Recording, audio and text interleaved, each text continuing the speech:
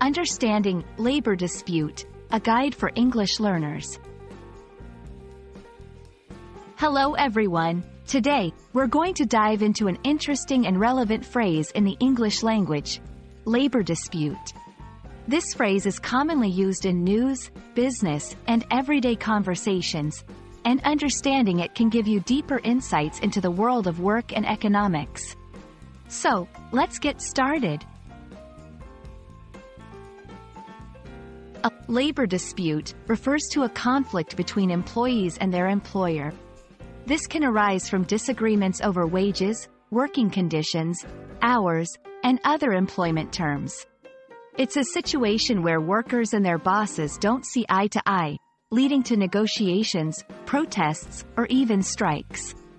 Understanding this term is key in comprehending news about workers' rights and corporate practices.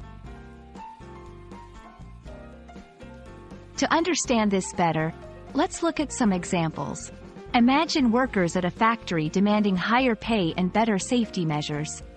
If the management disagrees, this could lead to a labor dispute.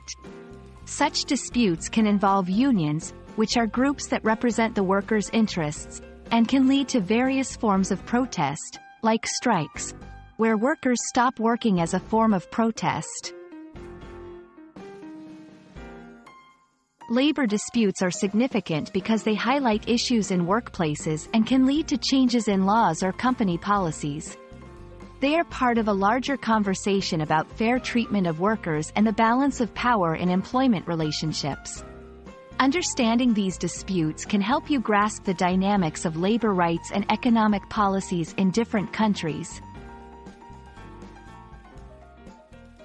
That's all for our exploration of labor dispute.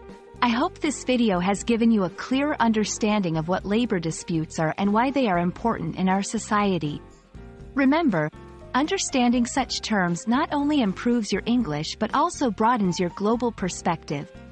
Thanks for watching, and see you in the next video.